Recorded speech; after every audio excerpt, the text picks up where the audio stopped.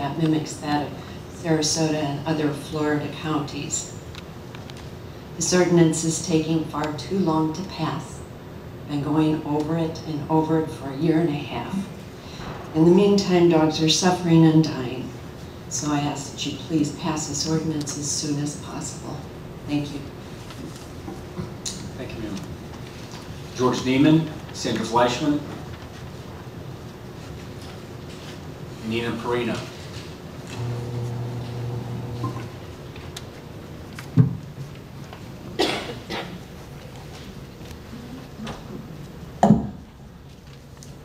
Good morning, George Neiman, Dover Woods Homeowners Association, Dover 33527. Before this board goes into their private meeting this morning to discuss the Bean lawsuit, I want the public to know that the county didn't have to pay